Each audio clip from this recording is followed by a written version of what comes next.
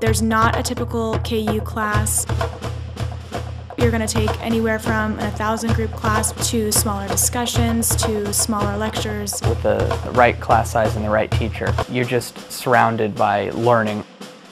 Speaking with my professors outside of class really helps. They'll rearrange their time so that I can meet with them. They're always so excited to meet with you, and you just end up talking about your life. They're always quick to show you other opportunities to explore that within the university. They're all experts in their respective fields. You can tell that they're passionate about what they're teaching. My professors weren't intimidating at all, but they did have very high standards that shows that they respect us as students.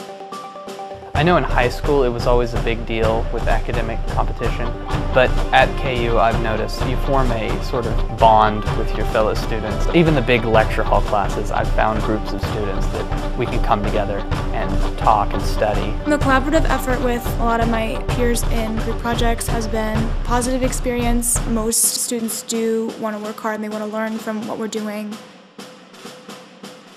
Because of the opportunities and the possibilities I found here at KU, and then the support I've received from professors and faculty, I feel like I can take on anything I set my mind to.